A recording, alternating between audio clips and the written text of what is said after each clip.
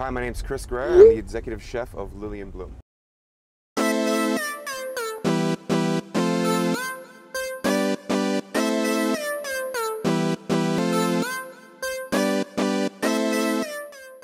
I'm pretty confident about today's challenge. I did a few 7-Eleven runs to get my lay of the land, familiarize myself with the ingredients. Try to stretch it to 2 dishes today. We're going to be doing a ramen gnocchi with barbecue chicken leg, and we're going to do some deep fried Oreos as well.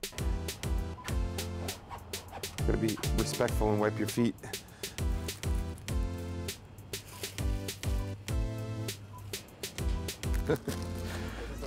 Yeah. What do you guys prefer with your deep fried Oreos? Vanilla? What are our options? And we'll go with vanilla. Oh, perfect. We don't want blueberry. Barbecue chicken leg. Stuff right there. Let's see what I might have to ditch if we don't have enough money.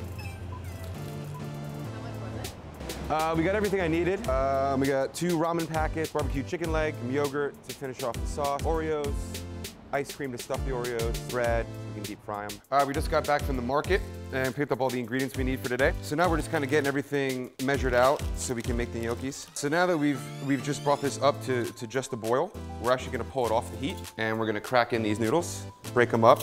So now we're ready to blend it. So it's just been going for, like I said, only about a minute. We're gonna add this into the blender. Now we're gonna take about a cup of the cooking liquid. I know it doesn't sound pretty, but it's normal. All right, I know that sounded painful. From here, I'm just gonna season it with a little bit more salt. We're gonna throw that mixture into just a plastic disposable piping bag. We're gonna cut the tip off, and we're gonna drop it into the boiling water. We'll have to just throw it in the fridge for about 1 or 2 minutes. Since we're kind of making a ramen, we're making into a gnocchi, but because we're using the ramen, I wanna pair it with a soft cooked egg. The next step after this is once we cool down the egg, we're gonna cook the gnocchis in the same boiling water. So what we want to do is we just want to get the right size hole so we get kind of not a too thick but not a too thin gnocchi. And I'll usually just drop one in first just to make sure we're the right consistency. And it also helps too if we add just a little bit of olive oil. So now we'll do about 20 at a time. Try to move around so they don't drop on the same spot and they don't stick together. Okay, so now we're just going to start pulling them out. This is actually something that I find that could be pretty easy to make at home if you're having friends over. You want to pop down to the convenience store and it's something that you could just easily make. So now that these are all out, we're just going to have to pop these in the fridge. So the nice thing about these chicken legs is you can just open them and they come in this bag. We're just going to let it sit in this kind of just warm water for about 5-10 minutes. It's been warmed through and the sauce is kind of melted, the gelatin.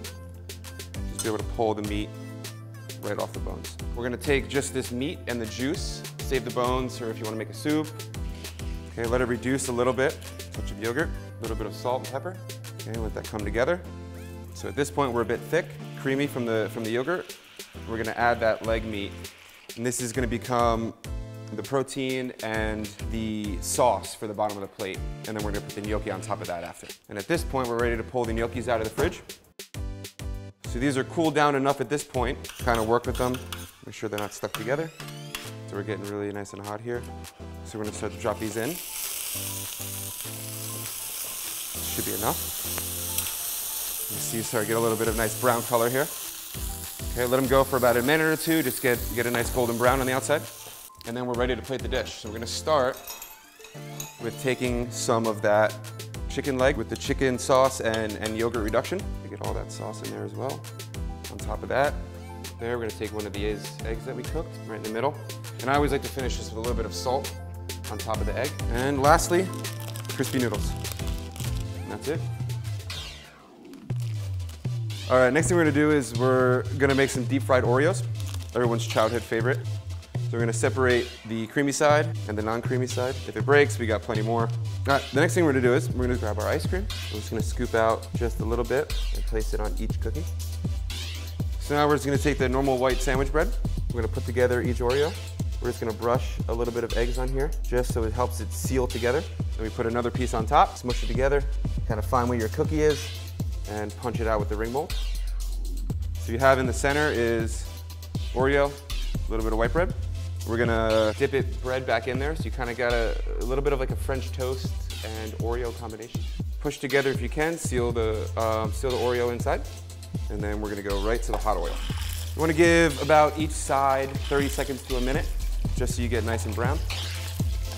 Perfect. So that was kind of like a trend in America not too long ago. So I kind of wanted to create kind of an American dessert for you.